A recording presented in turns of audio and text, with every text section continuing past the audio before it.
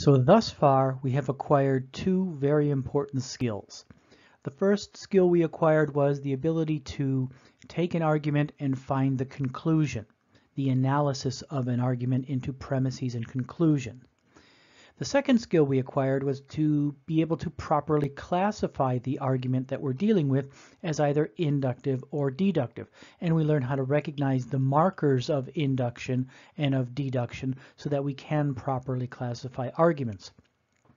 Now we're going to turn to the most important skill, which is argument evaluation. Being able to determine whether a given argument is a good one or a bad one is the most important skill that we can acquire, and it's crucial to our abilities as critical thinkers to be able to do this. Now, this is the most complex part of what we're trying to learn, and so in order to simplify things a little bit, I've broken this down into different presentations. This presentation will focus exclusively on inductive arguments and how to determine if they are quote-unquote good or bad inductive arguments. In a separate presentation, I'll talk about deduction, which is a little bit more technical and a little bit more complex.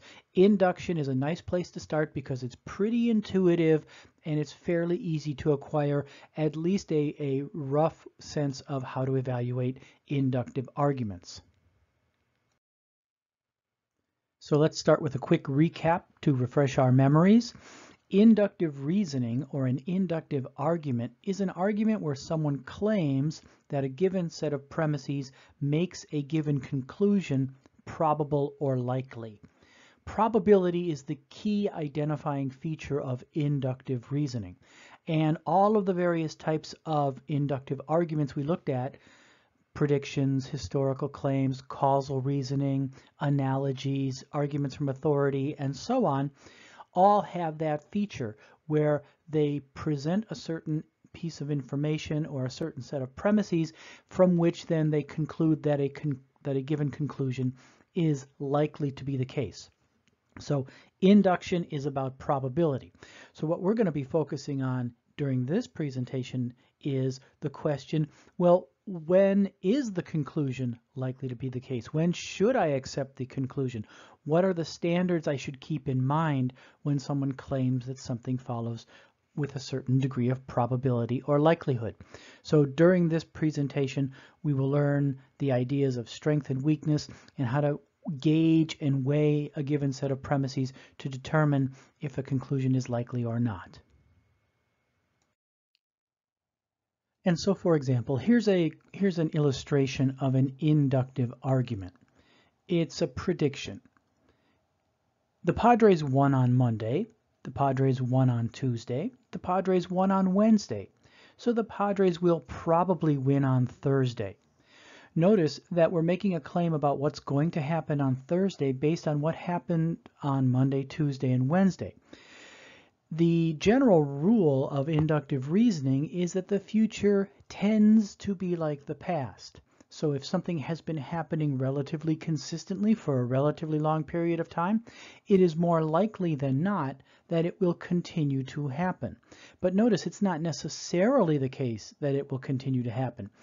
The Padres winning consistently is an indicator that it is more likely that they will continue to win, but it's by no means necessary. So that's what makes this kind of reasoning inductive, is that idea of probability or likelihood. And our analysis of the preceding argument is summarized. Let's try it again. And the analysis of the preceding argument in general is summarized here. The argument about the Padres is inductive because it claims that a given conclusion follows to a degree of probability, not necessity, so it meets that minimum criterion of being an inductive argument. And since the conclusion is likely or probable, assuming the truth of the premises, we can conclude that this is a strong inductive argument. So let's look at a more formal definition of strength and weakness to see what we're going to be looking for when we're evaluating inductive arguments. The two evaluative concepts we're going to be using with inductive arguments are strength and weakness.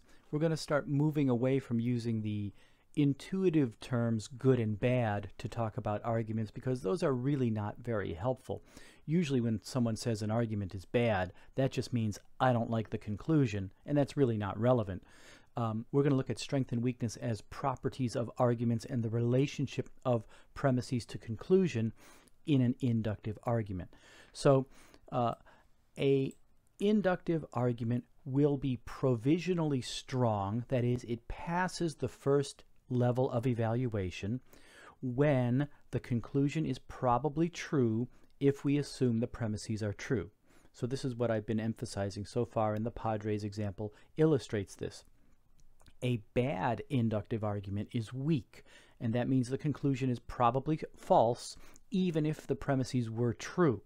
So what we're determining here is, if we assume those premises are true, would the conclusion probably follow or not? If it would probably follow and probably be true, then it passes the first hurdle. It's a strong argument. It is provisionally treated as good, pending another level of testing, which we'll get into later. If it doesn't pass that test, meaning even if we assume the premises are true, the conclusion is probably not true, it's probably false, then it's a weak argument, and in that case, it's a bad argument. We can dismiss it. One point I really want to emphasize, because this is counterintuitive to a lot of people, is that when we're evaluating arguments, and this will be true of deductive arguments as well as inductive arguments, it doesn't matter whether the premises are actually true or false at the first level of evaluation. So to determine strength or weakness, we really don't care whether the premises are actually true or actually false statements. What we care about is, if we assume them to be true, would they support the conclusion? The key to keep in mind here is, we're not evaluating the truth or falsity of the statements in an argument. Evaluating an argument means evaluating the inference in the argument. Do the premises support the conclusion or not? That's what we need to focus on. So shifting our focus to that takes a little bit of practice, and we will do that throughout the course of this and throughout our going through the exercises as well. So here's another example of an inductive argument. This is another simple argument. It rained on Monday, it rained on Tuesday, it rained on Wednesday, today is Thursday. Conclusion, it is probably going to rain today. Now, of course, here in Southern California, it didn't rain on Monday or Tuesday or Wednesday or Thursday. That really doesn't matter. If it had rained on Monday, Tuesday, Wednesday, and Thursday, that would seem to indicate that it's likely that it will also rain today. One of the basic rules of inductive reasoning to keep in mind, which will help guide you to determine whether an argument is strong or not, is the claim that the future tends to be like the past. Meaning, if something has happened very often in the past, it is more likely than not to continue to happen or happen again. And so in this example, since it's been raining a lot, it's likely to continue raining. Now, that doesn't mean it's necessarily going to rain, right? But it means it's probably going to rain, and that's what we need to have a strong inductive argument like this one is here. If those premises were true, that conclusion would be likely. Now, I don't want to beat this point into the ground, but it really, really is important. So I do want to emphasize that you have to keep in mind we're not evaluating the statements in the argument. We are evaluating the inference of the argument, meaning not whether or not the premises are true, but if we accepted the premises, would they support the conclusion? This is not the totality of evaluation, it's the first step. If the premises do in fact support the conclusion, it's a strong argument, and then we have to subject it to further scrutiny. But whether or not the statements in the argument at this first step are true or false really doesn't matter. However, there is one exception that I'm going to talk about in the next slide. So the one exception where the truth values of the statements in an argument are relevant to determining strength or weakness has to do in the case of a weak argument where you have actually true premises and an actually false conclusion. Now, if you think about it, you can evaluate this argument as being weak automatically because you have actually true premises and an actually false conclusion, which means, of course, if you assume the premises are true, the conclusion is probably false since it actually is. And so therefore, when you have just this one configuration of actual truth values, actually really true premises, and a really false conclusion, you can conclude automatically that an argument is weak and then reject it. All other configurations of truth values really don't matter. This is the only one that we need to pay attention to, and I will emphasize this as we go through some of the exercises in those cases where it becomes relevant. Probably the trickiest thing about evaluating inductive arguments, at least when you're starting out, is learning to develop your judgment. Strength is not an all or nothing property of inductive arguments. Strength is a matter of degree. An argument can be weak, somewhat weak, strong, very strong, extremely strong, depending on the degree of likelihood or probability to which the conclusion follows. And so evaluating this involves, in a matter of speaking, using your experience and learning to develop your powers of judgment. It's different than deductive arguments, which we'll get into next week. Those are more mechanical, they're a little bit more technical, and they require more of a formal apparatus. But with induction, you have to use your judgment. It's a matter of degree. Even though evaluating inductive arguments involves using your judgment and your experience, nevertheless, there are some simple rules of thumb you can follow to give you a little bit of a foundation in what to look for in an inductive argument. And so when we're looking for a strong argument, what we want to know is the conclusion more likely than not the case if the premises are true?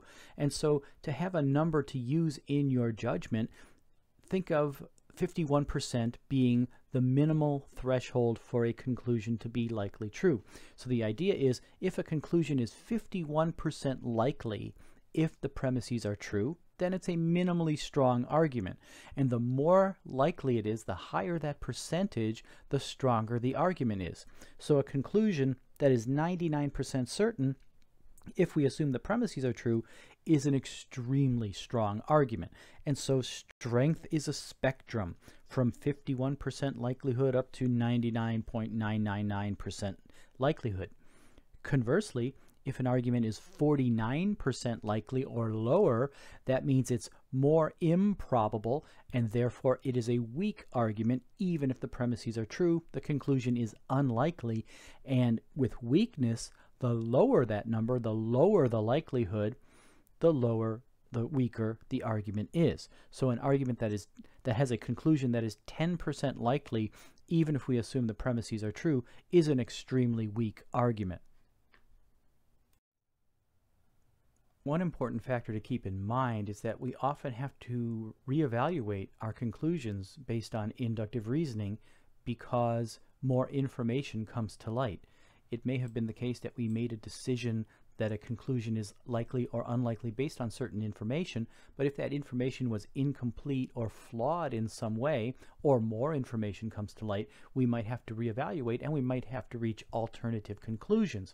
And this is why areas where inductive reasoning is very predominant, like in medicine or in science, you see constant revision of hypotheses because more information is constantly coming to light and we are refining our judgments based on that new information. So you have to keep this in mind. The more information you have, or if more information comes to light, it might be necessary to revise your conclusions. Let's look at an example of the kind of thing I'm talking about. So here's the kind of thing I'm talking about. These two arguments side by side are almost identical, but the second one has a little bit more information, but that really is important for reaching a conclusion. The first argument on the left-hand side says, the used car I am thinking of buying is only a year old.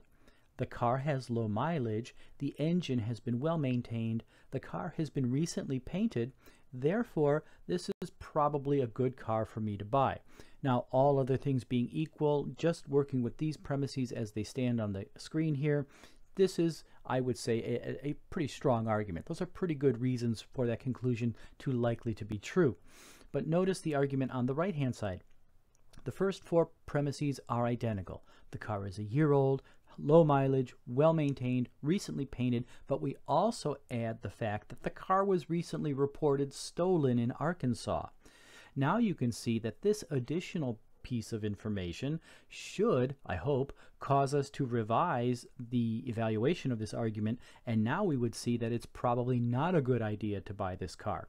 So the argument has gone from strong to weak because more information has come to light. So this is part of the interesting aspect of inductive reasoning, is that we constantly have to revise our results based on new information coming in.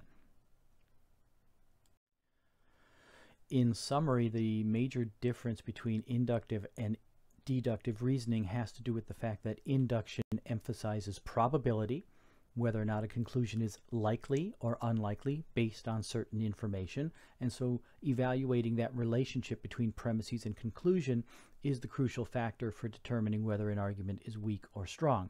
As we'll see next week, this is very different than evaluating deductive arguments. Deductive arguments are more formal and mechanical, and the relationship between premises and conclusion is conceived of in a somewhat different way.